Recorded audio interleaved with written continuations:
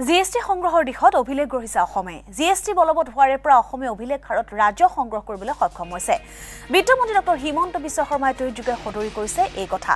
চলিত বৰ্ষৰ নৱেম্বৰ পৰ্যন্ত GSTৰ বাবদ অসমে 831 কোটি টকা ৰাজহ সংগ্ৰহ কৰিছে ইয়াৰে 375 কোটি টকা SGST আৰু 456 কোটি টকা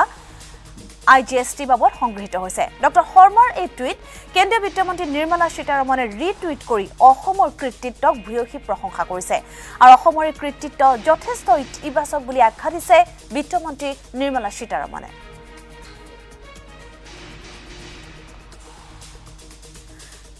আমি পুনৰ জনাইছো GST সংগ্ৰহৰ দিশত অভিলেখ গঢ়িছে অসমে GST বলৱৎ হোৱাৰে পৰা অসমে অভিলেখ হাৰত ৰাজহ সংগ্ৰহ কৰিবলৈ সক্ষম হৈছে আৰু বিত্তমন্ত্ৰী ডক্টৰ হিমন্ত বিশ্ব শৰ্মাই টুইটযোগে সদৰি কৰিছে এই কথা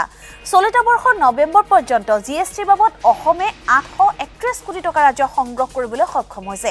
ইয়াৰে 375 কোটি টকা SGST আৰু 456 কোটি টকা IGST বাবদ সংগৃহীত হৈছে আৰু ডক্টৰ শৰ্মাৰ এই টুইট কেন্দ্ৰীয় বিত্তমন্ত্ৰী নিৰ্মলা সীতাৰমণে ৰিটুইট কৰি অসমৰ কৃতিত্বক ভূয়সী প্ৰশংসা কৰিছে আৰু অসমৰ এই কৃতিত্ব যথেষ্ট ইতিবাচক বুলি আখ্যা দিছে বিত্তমন্ত্ৰী নিৰ্মলা সীতাৰমণে এই বছৰ এই মাহত আমি অসমত 831 কোটি টকা GST সংগ্ৰহ কৰিছো GSTৰ লক্ষ্যতকৈ